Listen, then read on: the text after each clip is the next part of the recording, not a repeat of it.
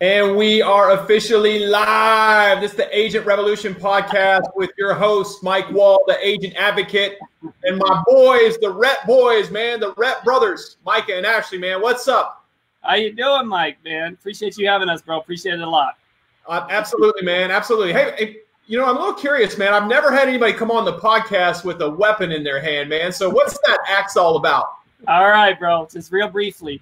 So getting into real estate, you know, I used to be told to knock on lots of doors, make lots of cold calls. And it kind of was like beating a tree with an axe that's not sharpened, right? Just beating it until you get it. But I thought how much more efficient it is if you just take a little time to go and sharpen your device or your tool so that when you hit that tree, when you make contact with that client, they just go through them one after the other, one after the other. So I thought you do such a wonderful job on your podcast, really taking people into the fast lane, so to speak, or into the carpool lane, so that individuals can benefit and pass by all that door knocking, all that stuff, to beating their head up against the wall all that time. And we appreciate it, man. So that was the intro on the X. Oh, brother, I love it. I love it. I love it, man. Listen, man, this show is all about helping agents sharpen their skills, and there's no better metaphor than an axe. And you know, I know you guys, we talked a little bit before the show, man. You guys are ready to drop some knowledge. I know the folks that are tuning in today, they want to learn more about how to be productive in a day, right? And there's only 24 hours in a day, and there's only so much you can do. So, you know, when we talk about time management and being productive, you know, there are several different facets of that. And so I know you guys run a really tight ship there in Las Vegas. And even in the Dominican, and we can talk about that too. But what I want you guys just to kind of take it from here and talk about how you guys have been so productive with the 24 hours you have in every day. Okay, would it be okay to set a little bit about how we got into real estate, so you kind of know just a little bit? I don't want to spend much time because I really want to give the value for the agents, and the main value that I'm hoping to be able to bring is how to be able to shorten an escrow in half, so people can spend more time either doubling their transactions or more time with their family and their passion. But I thought it might be helpful to go a little bit about where we came from, no more than maybe a minute a pop, if that's all right. Is that okay to? Listen, brother, we got a whole hour, man. You take as long as you want. Tell us about each of you. How did each of you get into the business? What was the driver for you guys? And how long have you been in? And give us the whole shebang. Okay, I'll let my brother start with that first then. B, how'd you get in? Well, actually, we're actually third-generation realtors. Our grandfather was a realtor, my dad's a realtor, and Mike and I are both realtors. So it's basically been in our blood. But about 4 years ago is when I started my real estate career. Before that, I spent about 10 years working for one of the largest internet companies in Las Vegas, and I hurt my back.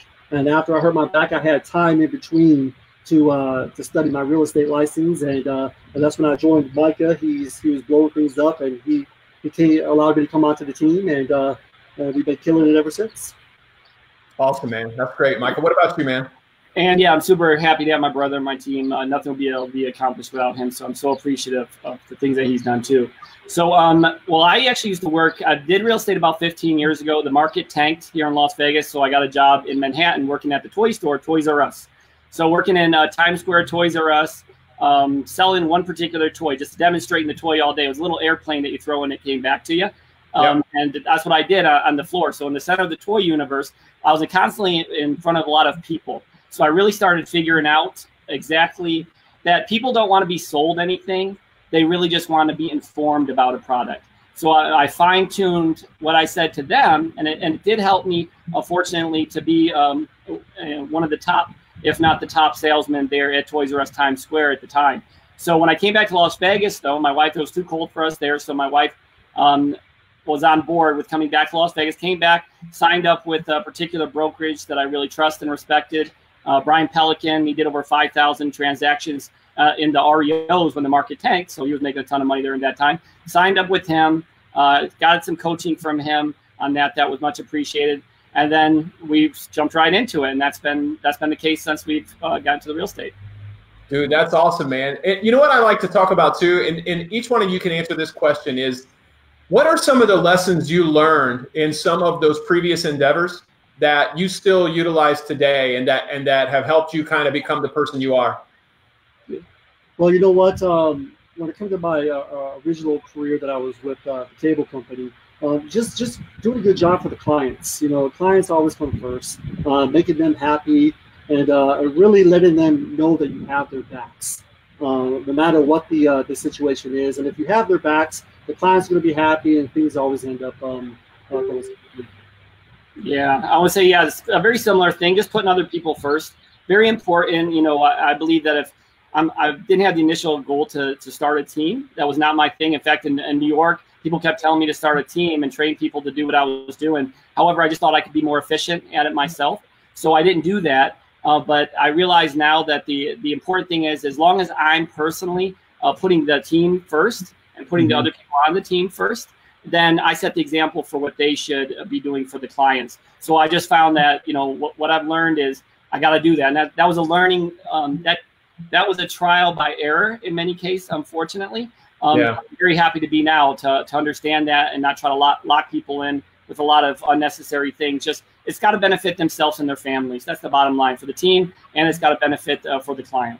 Yep, it's got to be a win-win, man. I totally agree. And what I so love about our topic today is a lot of times it's not the sexiest topic, but it is a foundational topic.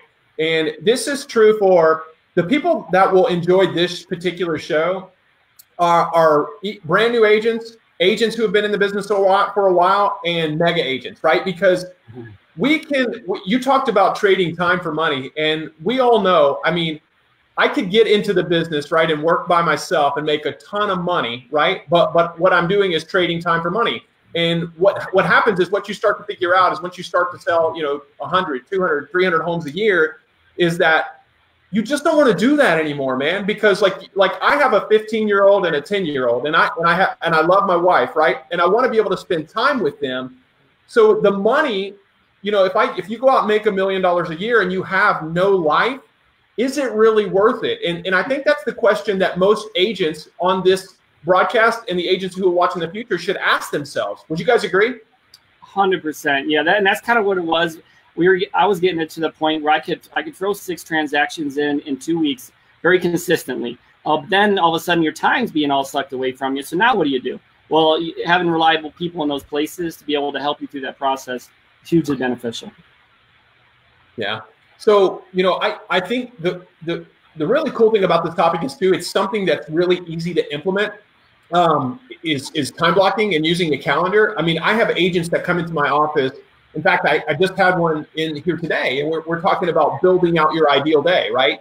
And what you don't want to do is, you don't want to build out your ideal day and it's just something that you look at. It's something that you adhere to and something that you follow. You're disciplined to those events in your day, and when you do those events, that you're fully present and engaged in those particular events, and you don't have any outside distractions. Is that kind of the model you guys follow? Absolutely, yeah, same model. Yeah, we follow that strictly with our game plan. One of the things that Mike and I do is we talk, we communicate, have great communication with our team. We have team meetings on Mondays and Fridays, and so we can, even though the team meetings, we keep them really briefly, so we don't talk about unnecessary things. We keep our team meetings at 30 minutes, and then we're done after that. That's great. So let's really dissect this. Like, I want to hear each of your stories, because when we get into this business, we don't know what we don't know, man. And what happens is we figure out by trial and error. You know, and some people would call that learning the hard way, or we figure out by guidance and coaching, right? And so how was it for you guys that this particular topic became important to you in your business? And then how are you specifically, each of you, so both you, Micah and Ashley, and then how are you utilizing it? And then how are you, if you meet with an agent that's new into your company or onto your team, how do you talk to them about it? Okay. Well, it's very important to me because of the time that we have. You know, you got to use it wisely. You know, that's so important to be able to have the time for your passion, what you're really passionate about as well. And helping people, you know, is something that I really like to do anyways. So I find that I was getting so caught up in helping people in the job, and actually I enjoyed it a lot. but it did take away time from my wife, and, I'm very happy 20 years, with her, that I'm happy that she's able to support me through all that, through that process. But I realized that, well, I've got to divide time effectively between these things. Just because I enjoy something so much, we got to now bring it into that way. So that was kind of that, the gist of, why, I felt it was super important to, put into place and really dive as deep as possible, so to speak, sharpening that axe, to be able to make sure that you spend the time to be able to say, let's just spend a little time being efficient, 2 or 3 hours, or going to a conference or listening to a podcast like yours. And then we can use the remainder time of just being effective with the clients. Yeah. And, the funny thing is, when you talk about that, it reminds me, is that in many cases, I'll talk to agents and they'll tell me, that they're doing all the right activities, and we can get in trouble with doing the right activities because, you have activities that are, we call dollar productive activities. In other words, prospecting might be a dollar productive activity, right? So getting on the phones, that might be like a 10 out of 10, right? For our lead generation. And like another right activity would be building like a business Facebook page, right? And that might be a 1, right? And what agents, I think, have a tendency to do is they focus more on the 1s, 2s, and 3s than they do on the 8s, 9s, and 10s. And so they'll come in and meet with me, and their production's not where they want it to be. And they'll tell me the activities they're doing. And I'm saying, yeah, those are the right activities, but you're just prioritizing them at the wrong time. Do you guys run into that as well? Yes. Working in the business instead of working on the business. That's so important to really get that balance. Spending time more that way can be so much more efficient for growth. We'll probably have our best year this year. Actually, I'm sure we will, where we're on pace to. And it's really because my brother has taken the time to kind of take over my spot in the business with the listings and such, and then bringing on Brock, who's here watching us too as well, as far as on the buyer side. So that allowed me to be able to take my time and energy strictly this year. I've almost devoted 100% of working on the business and not in it. And I've seen exponential growth because of it. So how, and this will kind of set the stage, I think, for that agent or broker who's watching us. How is your team structured right now? Give us the total layout. Well, we have various agents that help us with some of the showings when it comes to, I guess you could say, runners right now. Yeah. But our goal is to be able to help them develop into agents that can have agents underneath them as well. So we're not trying to keep them in that spot. We're all about growth and bringing people in and training them so that they can train others. It's myself, my brother, my good friend Brock. We have a producer and videographer. His name is Anthony. He's behind the film right now, helping us. Oops, sorry about that. Let me get this off here. Listen, live is good, isn't it? It's the beauty of a live show, brother. We've had crying babies, we've had dogs barking, we've had roofers on the top of roofs. Listen, we've had it all. So a phone call, that don't make anything. Now I got to get back to you. Now I'm having a hard time getting back to you. Can you see me or can I not see you? I can see you and hear you. Can you hear me? I can hear you, but I do not see you. So let me get back to that particular page right now. I don't know how to about doing this. Sorry about this. You're good, man. I want to be able to see your eyes, though. That's important in communication. So I want to make sure I can see that. Hold on. I got to go back to. Hold on. Oh, hold on. Okay, this is Safari. It's Google Chrome. Yep, you're good, that's man. Why, that's why I think I found her. In there. We go, bro. Sorry about that. Right. Yep. But yeah, I'm a videographer, which is interesting enough. Anthony, I got to send a shout out to him too, because he's been helping us so amazing on some of the videos, and we got a lot of good things planned. But he actually worked on the bottom of the toy store when I was in Times Square, and I worked on the top, and we were back and forth as far as number 1 and number 2 in volume and sales. So it's sure enough, it just happened to link up now, and we've formulated a great team. But a lot of our transaction coordinator, Tom, is absolutely amazing. What does Tom do for the business, B? Tom saves us hours and hours of time. We have, and also it just doesn't save us time, but it also saves the buyer's time, and also saves the seller's time. Gets the offers accepted as soon as possible. We have, for example, we had an offer just recently where we met at the property. I called the listing agent up. The listing agent was actually on the way to the seller to present the offers. My buyer wanted to submit the offer there right there on the spot. I had called Tom. Tom submitted the offer. Before we even left the property, the buyer was able to sign the offer, sent it over to the agent, and got the offer accepted. If I was just a one-man team trying to do this by myself, that would have never happened. The buyer would have lost out on that home. The power of leverage, right? Mm-hmm. So we definitely understand that as team leaders. So for you guys, I mean, you've obviously you've built a rock solid business there. You've got, you know, all the pieces in place. You're continuing to grow. Some of the more exciting things I think that I followed you on Facebook is your expansion out into the Dominican. Talk about that, man. Yeah, so that's super exciting. We teamed up with Tammy Pack. I'm not sure. Have you interviewed her before? Yeah, Tammy was on maybe 3 or 4 months ago, and I just actually was at a mastermind event with Tammy in Cincinnati for the Kentucky Derby. Oh, cool. Nice. Oh, yeah. I saw lots of her pictures with that too. So, I was out at a conference and in San Diego that Kyle put together, and along with Daniel Beer, and that's where I met her. She was the first presentator, and she was talking about her short-term rentals. Right. And I recognized, man, she does it like better than anybody that I've ever seen it do. And she had a website that was developed for Fredericksburg there. And I was like, this could save me a lot of time. And I think it could help a lot of people to be more efficient. So I came up to her, asked her if she would like to join me on this project I'm going to be doing down in the Dominican Republic. She said, yes, that sounds wonderful. And we've been talking ever since. She had made the trip down to the Dominican Republic, solidify some things. We're able to talk to a lot of individuals and get the groundwork laid out for that project. The Dominican Republic, I'm not sure how much you know about it. Have you visited before, Mike? Yes, I've been there. It's been probably 5 years, but I have been there. Okay. Yeah, it's so I'm not sure on the real estate side how much you know about it, but there's no MLS, and it's pretty much the Wild West.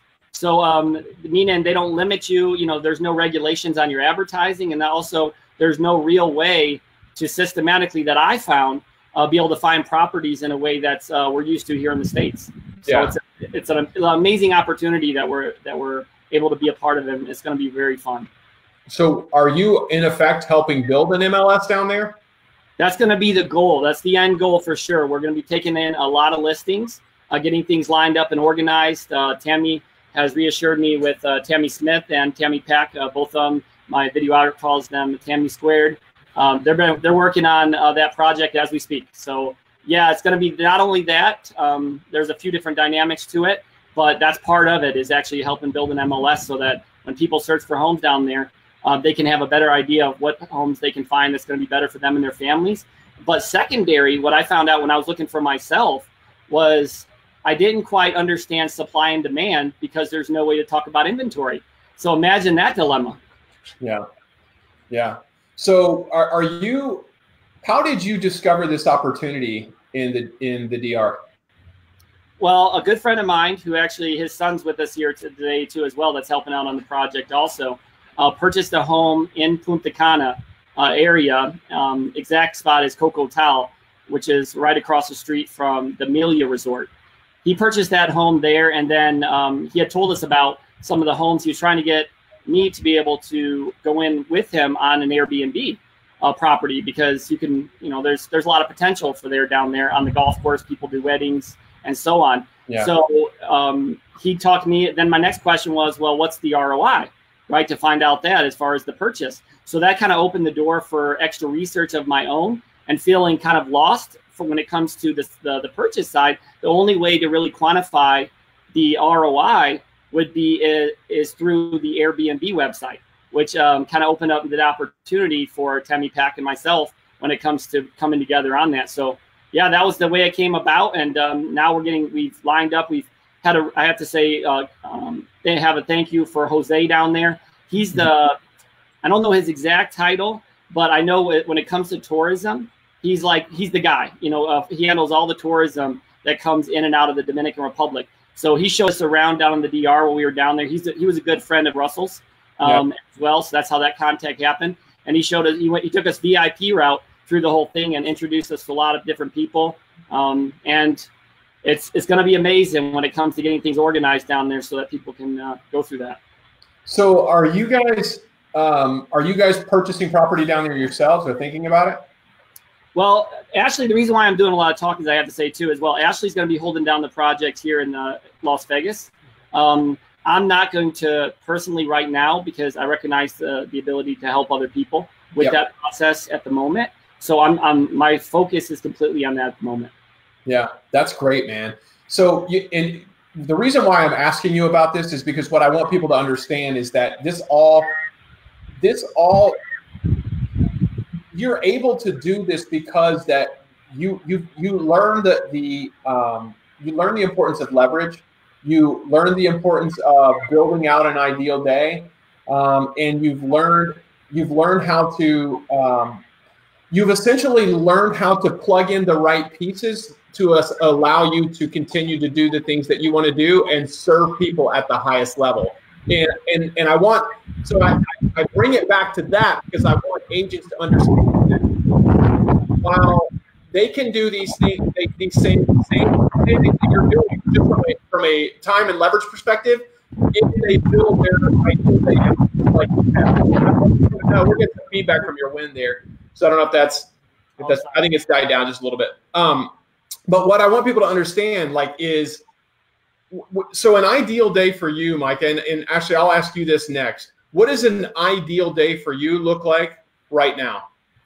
Well, you know what? It's really just relationships. Now since Ashley's been wonderful enough to take the working in the business, so just being on social media, contacting people, taking in more information, watching things like your podcast, so that I can be a bit more time efficient with, or more efficient with the time that I have. And then lining things up down in the Dominican Republic, putting the right people in the right places so that the project goes smoothly. We have a wonderful group that's actually watching. I can see them now from the Dominican Republic that is tuning in because they recognize the potential that are in real estate down there as well, that we're looking forward to helping them join the team so that them and their families can benefit if everything goes as planned. Yeah. So do you have agents already that have joined you in the Dominican? It sounds like. We have a lot of individuals that are interested. Okay. Right now, we do not have, because we want to put forth the infrastructure first, and we're so cautious about making sure that that's done first and foremost before anything else. I don't want to just put together something that hasn't been done and given the right time and energy. So I want to be able to do that first. And then when that opens up, when the flood of people come in, when they start seeing the return on investment for their money owning property down in the Dominican Republic because of how easily accessible and how price effective it currently is, then I'll just open up that to all those individuals and their families. But as of right now, no, but we have a lot of people that have been already reached out to us that are interested in helping with that. Yeah. All right, Mr. Ashley. So, obviously you're taking on a brunt of the working inside the real estate duties. So how has that kind of changed your life, man? Well, it's a lot of explaining, a lot of helping other agents, a lot of communication. I'm able to spend more time with my family, which is what I like to do, as long as I just have my phone with me. But I've noticed that rather than just doing the work myself, explaining it to the other agents that we work with so they can progress and spend more time with their family as well. So just using my time wisely is how I've been able to be the best we can be as realtors. Yeah. So are you guys operating from a Google Calendar, or do you use calendars on your phone? What system do you guys use? Well, you know what? I wish we were that effective. We're just not. We like the phone call the old school way, just speaking with each other. We'll often do group text, and then just making sure we're on the same page Monday and Friday. But I definitely see the potential for that in the future, and we've discussed it. But unfortunately, we haven't implemented it yet. We just have been doing it kind of old school way at the moment. Yeah, that makes sense. Well, listen, as long as you're following something, it doesn't matter. Those technologies are just in place to make what we're doing a little bit better, man. And obviously, you guys have a lot going on. and are two pretty busy guys. You've got your team in Las Vegas and what you're trying to do in the Dominican Republic. What is I'm just curious, like for you guys on the Vegas side, what are you trying to build that business out to look like? Well, personally, we're partners, but personally, the goal is just as many people that want to join a team in which they want to have individuals that can make their life easier, so that like help other people grow, so that they can have more time doing their passion, helping their family. So, but again, I think it was the last interview that you put out there where you said first you have to learn, then you have to earn. I can't remember if that was you or if that was Noli that said that, but I thought what a wonderful way to say something. And that's kind of the goal. I really don't see there's no limit to when you explain something correctly to a buyer and a seller, and it makes sense to them why they should buy and sell. So we take a lot of time with them on the front end with that. You really convert people that would otherwise not buy into buyers. So there's no limit to the amount of people that you can work with, and we don't really see a cap. I mean, there's 6,000 transactions approximately that happen in the Las Vegas Valley if you take both sides. That's both side, buyer and seller side, every single month. So where's the potential for that when you can add another 2,000 or 3,000? I mean, really, what do you need to do percentage-wise to really to help a lot of families, have the time and energy to be able to spend it with their passion? That's awesome, man. And it's no secret that you guys are, you guys are a part of the EXP family. And when you guys got into real estate, what company did you start with, and how many companies have you been with total? Well, let Ashley start. Well, since I've only been in the real estate field for about 4 years, I've only been with one. We started with a small mom and pop brokerage. Okay. So coming on to EXP it's been awesome so far. It's only been about a week since we've been out with EXP, but so far we're loving it. Let's talk about why you guys made the move. Obviously, you guys are turning and burning, man. You guys are kicking butt. You're at a mom and pop, and you hear about this company called EXP, and then what happens to you guys? Okay, so I'll take that one because that was the initial of me trying to get the team over to the thought pattern of EXP was something that I was concerned. I wasn't saying I'm concerned about it. But I wanted to share with them because I knew it had to be best for them and their family as well. But to answer that question, coming over to EXP, I had saw Jennifer Warner and then also Terry Thomas is how I ended up getting over here. I saw them switch over teams, and I was like, whoa, wait a minute now. What's this thing about EXP? So I called her up. She took the time and energy to spend an hour with me on the phone explaining it a little bit. Yeah. And then I'm going down to a Craig Proctor conference down in Florida in Orlando. I went regularly to those because my coach and the owner of the brokerage, Brian Pelican, was coach for Craig Proctor. Yeah. So I was able to access the conventions very regularly. So I recognized the value of that. But what I saw with EXP on the transfer was once I was able to talk to her, I could access a lot of that information, and I didn't have to pay any money. Yeah, that was the kicker. Or I didn't have, even though of course Brian was nice enough to let me have access to that, but I was able to get all that knowledge, invited to that first meeting with Kyle and Daniel and Jennifer and Terry and all these top performers and Tammy and way more. And we were all sharing information so freely. And I was like, wow, this is powerful when it comes to it. There's nothing like it. That I can think of in the real estate game in which people are willing to help other people to that level and do it with such freedom, even being on the show with you. It's amazing how that came about. I would have never came across you if I didn't come across EXP and also all the things we're doing in the Dominican Republic. We wouldn't be able to advance the way it was without your help. So that's the transition. I explained it to them, the benefit of it, and the rest just falls into place when it comes to the monetary side of it. It's really about just the people and getting to know people that are doing things more efficiently.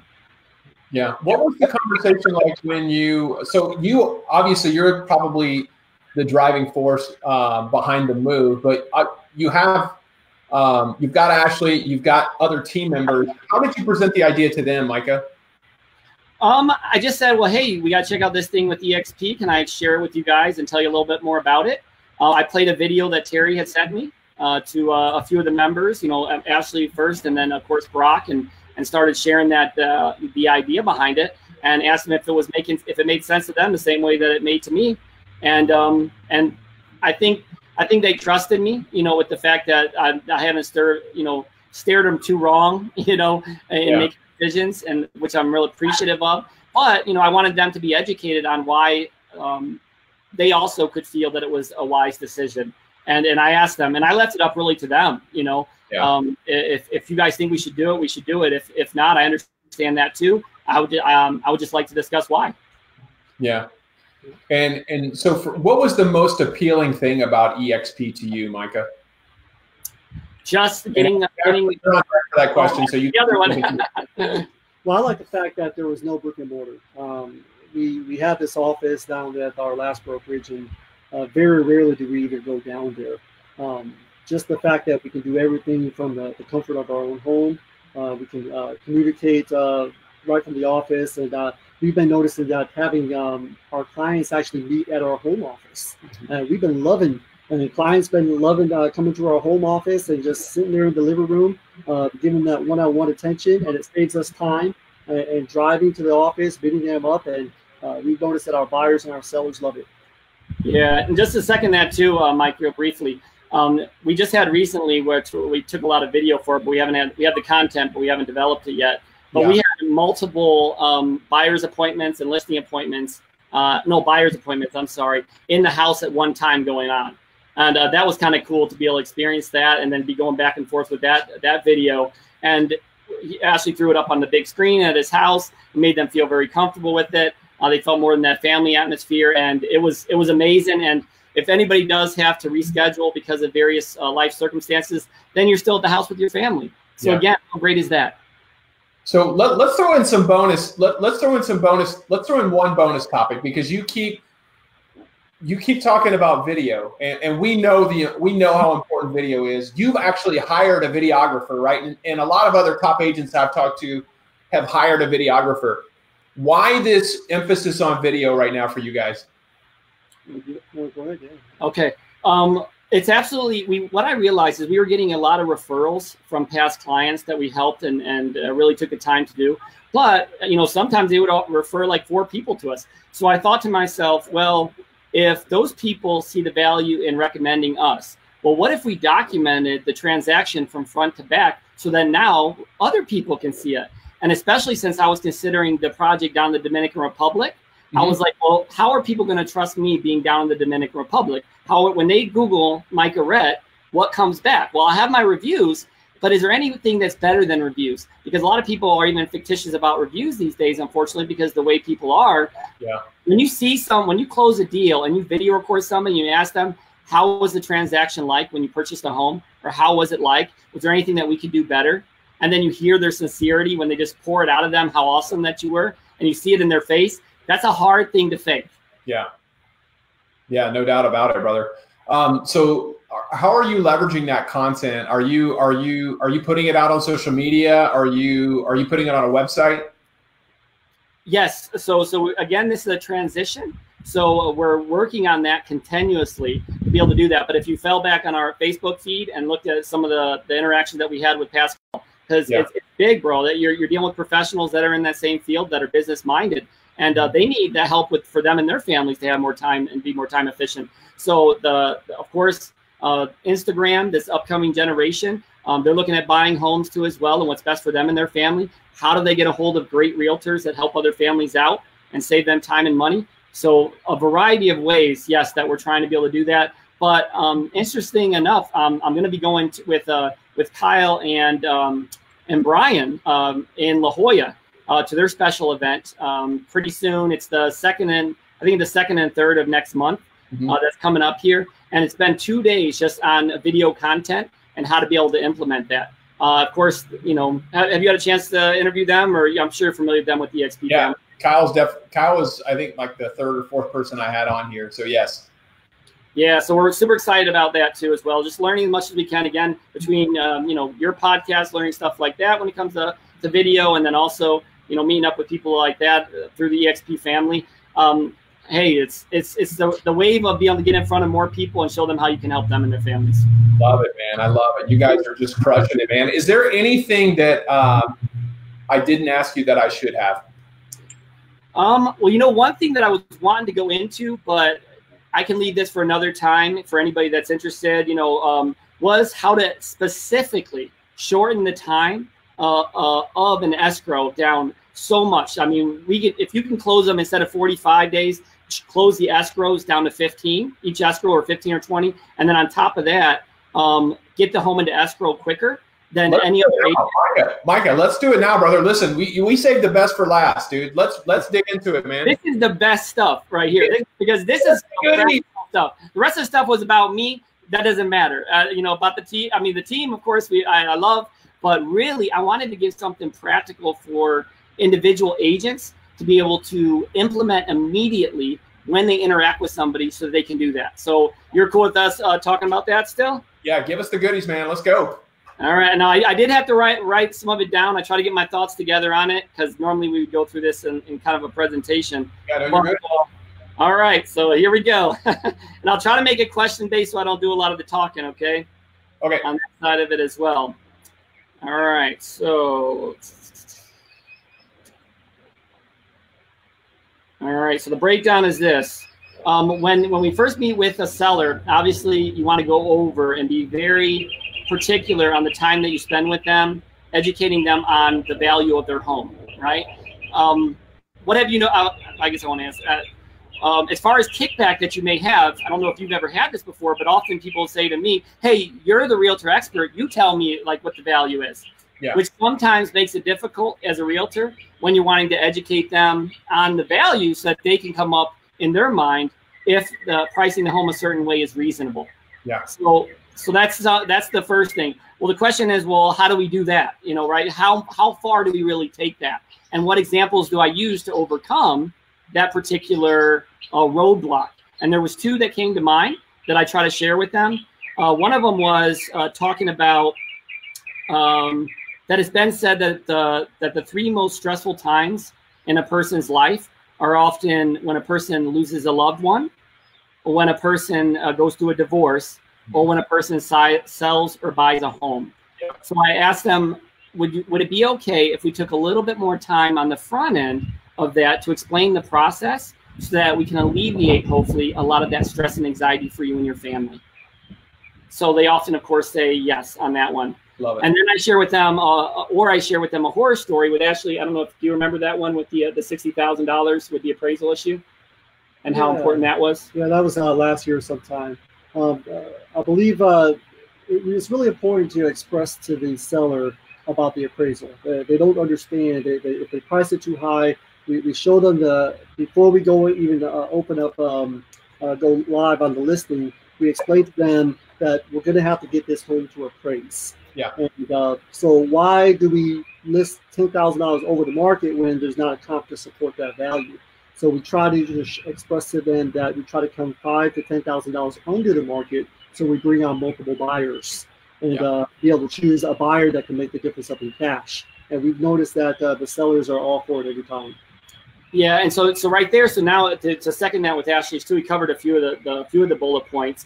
But once you're able to share with them, and we could go into particulars and talk for that for a while, but not to stay on the subject too long. Yeah. Once we're able to explain to them why they should price the home a certain way, they come up with the thought themselves. That's what we really do. We say, well, what do you think is reasonable before we go any further? Then they'll say, well, this. And like, yeah, you're probably right. So we also look at the competition as well.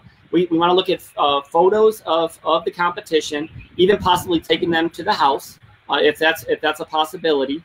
And then also, how long has that house been on the market? Because if you have a home now that you're looking at that's better than yours in your own mind, and it's been on the market for 60 days, well, what do you think that the client's going to now potentially do for you? What's reasonable to them, right? Right. So that being said, once we get them, so then we say, well, hey, well, now we know that that's what you think the home is worth. Well, let's take the second step. Why should you why should you allow us to market it $5,000 to $10,000 below that, right? So this is again going to shorten the time. So why would that be important to do? And how can, why should you guys consider that? is what they'll ask us. So the answer to that question is, well, imagine if a home was priced $5,000 or $10,000 and you're going on your search to purchase a house. You come across a house that you see like that. Do you think you'll be more likely to rush down there because it's priced so competitively, or do you think you'll take your time on getting there? And of course, they all agree, rush down there fast. Oh, yeah. So we say, okay, that's wonderful. So now do you think there's more buyers at your house, potential buyers at your house for the open house? And they say yes. And so we say, all right, sounds wonderful. Are you okay with us doing a holdback for a week? And I'll let Ashley. Yeah, so the way we do that is we go live on a Monday. We do no showings all the way till Sunday. So we have 6 days on the market, no showings. Sunday, open house between 1 to 3 o'clock. Love it, man. I love that. Because all the people come at one time between that time frame. And we typically get multiple offers on Monday. And our sellers love it because now we're not going to inconvenience them on asking them about appointments and letting them leave the home throughout the week. And we've noticed that we get multiple offers almost every time. And you're over asked, right? That's the kick. So here's the kicker. So then since we have multiple offers, then what we do is we send out a highest and best due back by Wednesday at 5 o'clock. But here's the kicker, though. This is the biggest thing that I have to say in this whole thing. When I tell them I'm going to call each individual offer, explain to them how we're in a multiple offer situation, highest and best due back by 5 o'clock on Wednesday, but also that the owner is very reasonable when it comes to the appraisal contingency. So more than likely, the buyer will never pay more than what their bank says the home is worth. So that's the first key to it. And then I say the second key is on top of that, I know you probably already know this. This is me talking to the buyer's agent, but every $10,000 is going to change the buyer's payment approximately about $53. So how would your buyer feel if they lost the house of their dream in a multiple offer situation for $106 a month? And then what you start seeing with the offers is they go up $10,000 and $20,000. So now we're in a position where initially we priced it $10,000 to $5,000 below the market. Now we're $10,000 or $20,000 in some cases over the market. So now we have that is money. That is money. You know what I like about that too is you're not relying on the agent to relay, or you're not relying on the agent to generate that information. You're generating that information to give to the agent, so the agent can then pass that along to their client. That is money right there, man. That's stuff. Well, wait till you see that. Hear this next part. This is what got really exciting was this part. And I've been told to slow down because once I get excited about something, I can talk kind of fast. So you'll please bear with me. You're good, man. It makes me happy because every time this works so good, and I know it can help so many families. So that's why I say that. So now we're in a position where we have multiple offers in most cases, right? Yeah. So we bring that back to the seller of the property, and we can shift and sort through not only money but also timing and motivation, right? Because we also ask each individual buyer questions like why did they choose this house? What's their circumstance? Because we want to know more than likely if this person is going to stay in the escrow or not. So we can eliminate, again, the anxiety and anxiousness of the seller and ourselves and other realtors, right? But so now it's time for the appraisal. So you're $20,000 over the appraisal. What do you do? Well, remember, what do you have on file now that you can hand to the appraiser because of the way that you priced? Yeah. A boatload of offers. Yeah.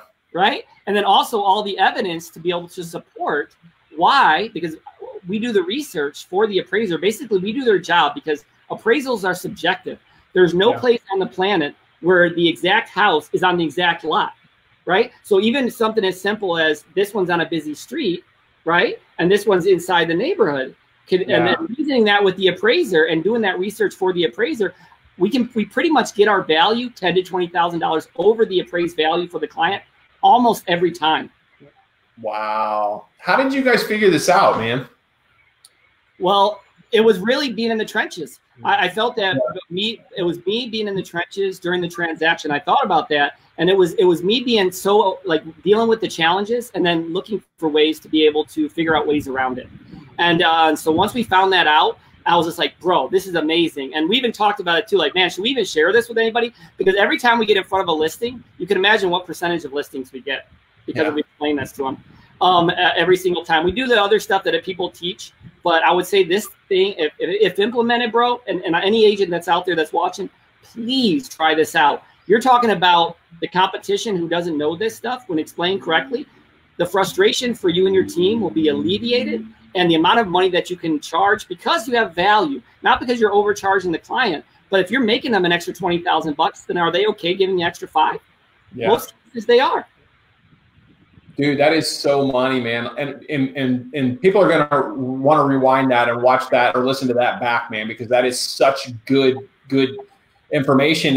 There's not a lot of agents that are bringing that kind of value. In fact, what I find in a market like this is that agents bring less value because they don't think they have to bring as much because things are selling so quickly. You know what I mean? So that is so good, man. And I'm so glad that you guys shared that with our audience, because I think a lot of people will connect with that and be able to implement that into their business right away. Sure hope so, bro. Yeah, that's and there's another thing too on another time, but on the buyer side, I didn't jot this down. It works exactly the opposite way on the buyer side. So getting offers accepted, if there's 10 or 20 offers, we get our offers accepted. So we get, again, it's saving time and money for the buyer, the client that you're helping, and then also for the realtor that's representing the buyer. We can share that at another time, or just if anybody's interested, let me know, and then I'll be happy to freely give that information and help them out for them and their families. So are you doing like an escalation clause on the buyer side? There's a whole bunch of things. There's probably another 10 different top things, because again, there's those type of things that are very efficient as well that are included in that, but there's probably another 9 or 10 that align up the same way that we just talked about, a few different options there. So yes, and also a whole bunch more. All right, we'll leave that as the teaser, brother. Listen, man, thank you so much, both of you, Ashley, Micah, for taking some time out of your day, man, to join us on the podcast and share your wisdom. I truly wish you the best. I know you guys are going to do great things, not only in Las Vegas, but also in the Dominican Republic. If there are agents out there who want to learn more about, your systems and processes, or they just want to connect with you to learn how to grow their business, or they're interested in EXP, how do you recommend that they reach out to you, Micah, Ashley? Well, Facebook is great. Facebook, IM me, or, if you want to comment down below, that'd be great on how they enjoyed this particular podcast. Any way that they want to reach out, I'm just there to help, and the team too, everybody's educated on the same way. So anybody that wants to learn what's working for us, but we just want them to have, again, more time for their passion and or their family. Awesome, man. I love it. Are you guys coming to the shareholder event in Orlando? Maybe we may make our way down there. However, because we're doing the thing with Kyle beforehand, it may be a little too tough to be able to make it back over there. But I may fly out there for 4 days. Initially, I was going to end up going to the Dominican Republic to get things rolling. But are you going to be there? I will be there, brother. And I will also be in Las Vegas in October. And I hope you guys are there to host. Oh, bro, love it, bro. Definitely we'll hook up in October. And I think now, knowing that, it would be great to go down there, even for 4 days to the summit. That'll be our first time going down there. So, yeah, bro, we'd love to see you. Awesome, man. Thank you guys so much, man. Let's stay connected. Thank you, brother. Appreciate you. Thank you very much. All right.